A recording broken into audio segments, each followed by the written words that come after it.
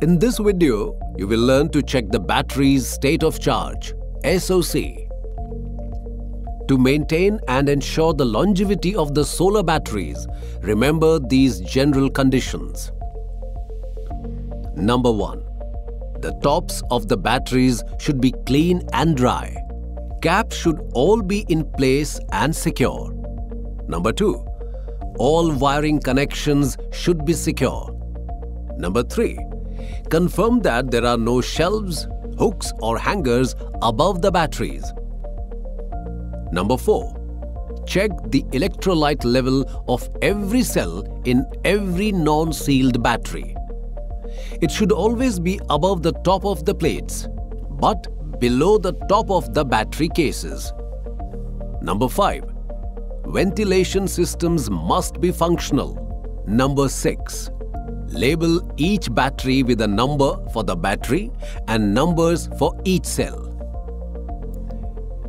Do you know how hydrometer help in determining the state of charge? A hydrometer describes the state of charge by determining the specific gravity of the electrolyte. Specific gravity is a measurement of the density of the electrolyte compared to the density of water. Usually, the specific gravity of electrolyte is between 1.120 and 1.265. At 1.120, the battery is fully discharged. At 1.265, it is fully charged.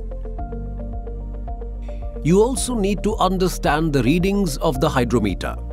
The scale markings on the hydrometer indicate the specific gravity of the liquid. The upper curved surface of the liquid meets the glass. It is called meniscus. So, the point where the meniscus intersects the glass, which is the bottom of the meniscus, is the correct specific gravity reading. Note that considering top of meniscus will always give you an incorrect reading. Let us observe the process to measure state of charge using a hydrometer. Here are two batteries shown of 12 volts and 100 ampere hours. We are going to measure the state of charge and specific gravity of these batteries using the hydrometer. This is a hydrometer, and through this, the specific gravity of each cell of the battery will be measured. First, we will open the caps of the cell. There are 6 cells in this battery of 2 volts each. Next, we will press the bulb and insert the hydrometer in the cell. You can see the hydrometer is now filled with the electrolyte. The marking reads approximately 1.25. which is indicative of good condition and means that the battery is more than 90% state of charge. Please remember, when the battery is fully charged, the value is 1.265, and for 0% state of charge, the value is 1.12. After checking the state of charge of the first cell, we will see procedure for measurement of specific gravity of the second cell of the battery. For this, first we will empty the earlier measured electrolyte in the first cell. Next, we will press the hydrometer bulb and insert the hydrometer in the second cell of the battery.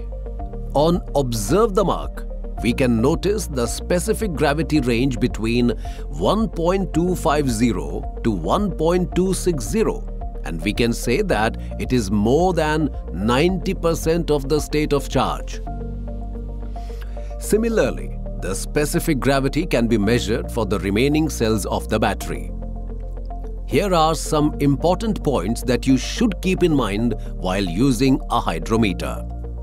Number 1. To use a hydrometer, squeeze the bulb while the inlet tube is still above the electrolyte level. Lower the hydrometer into the electrolyte and gradually release the bulb to suck in the electrolyte. Number 2. When emptying the hydrometer, slowly squeeze the bulb with the inlet just above the electrolyte level, but still inside the battery cell. These methods reduce the chances that electrolytes will spurt out of the battery or the hydrometer. Number 3. At the first cell being checked, fill and drain the hydrometer with electrolyte 3 times before pulling out a sample. This brings the hydrometer to the same temperature as the electrolyte. Number 4. Take a sample of electrolyte and allow the bulb to completely expand. Hold the hydrometer straight up and down, so the float is not touching the sides, top or bottom of the tube. Number 5. Look straight across the electrolyte level to read the float. Ignore the curve of electrolyte up onto the sides of the hydrometer. Number 6. Record the specific gravity of each cell on the inspection sheet. This table provides specific gravity to corresponding battery state of charge.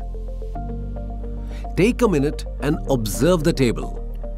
Here are the certain cautions mentioned on the battery that you should observe carefully.